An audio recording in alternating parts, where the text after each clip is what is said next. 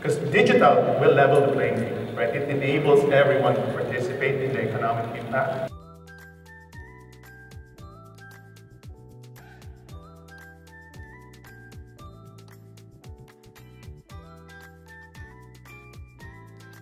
The digital divide is not a budget issue, it's a priority issue. It's more expensive than to provide our citizens with digital technology than the cost of actually doing it. And you have to motivate people to be digital, right? By providing reasons to be digital.